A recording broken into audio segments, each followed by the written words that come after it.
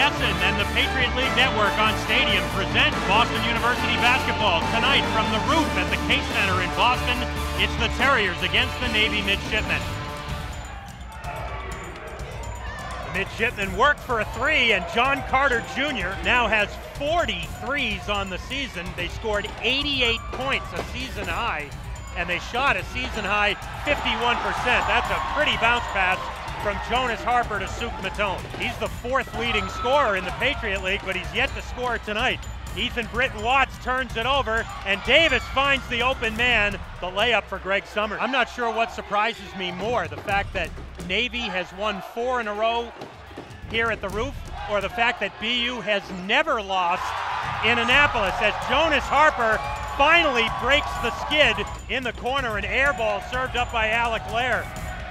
He does not take many threes. He's 1 for 8, and on the leak out, Ethan Britton Watts ties the game.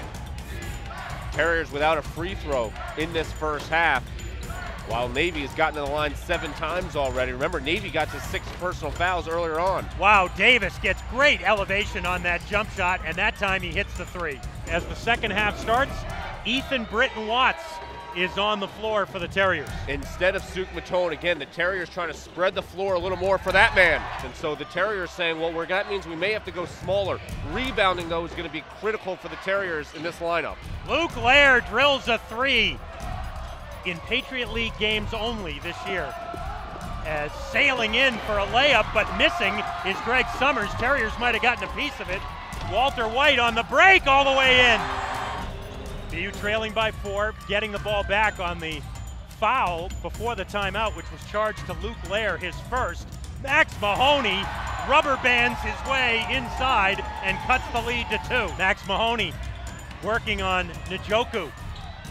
Max gets it back to repost, trying to re-spin, and he re-scores inside. Oh my goodness, what a move. Max finds Walter White, and the 3 spins out. Big rebound by Mahoney, is back up and in. Davis, the 3 is too strong. Big rebound above the crowd by Walter White. The Terriers turn it over. And in for the layup is Greg Summers to tie the game. McCoy, Harper, Hemphill, Petcash, and White for BU. Hemphill with a big 3 in the corner. Summers spins twice in the paint and scores and 1. And I believe they might have gotten Harper again. Now McCoy. And now Ethan Britton Watts with the open 3. How about the freshman giving BU the lead again? Walter White kicks it out. Good look for Harper, but he's off target. Max Mahoney gets to the rebound. Walter will try the 3, and BU has the lead with 1 minute to go. And now the Terriers dig in on defense, but Davis penetrates and ties the game. And a near steal by Davis. It's also the second overtime game this season, make it the 3rd overtime game this season for Navy.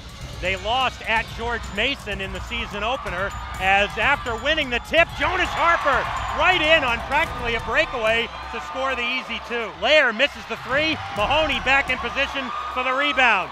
Walter White by himself, and he scores! Walter White.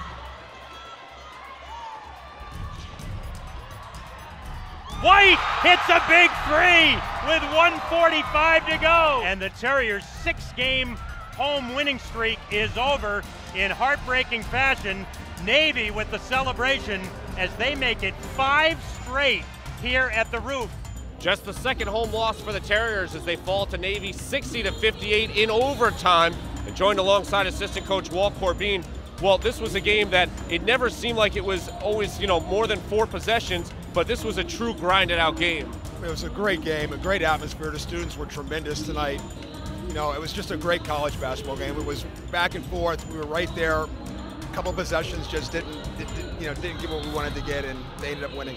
Well, speaking of those possessions, I wanted to ask you about the last one where Ethan Britton Watts' shot just kind of hung on the rim. What was the expected event to that possession?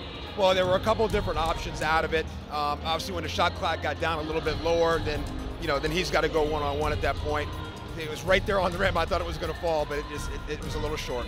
You look at the adjustments that had to be made at halftime. This Navy defense really clenched down in the first half. What were you able to do to kind of get Max and the paint inside working inside out again? Well, they were almost putting 3 guys around him. So he does such a tremendous job of passing the ball out of the post.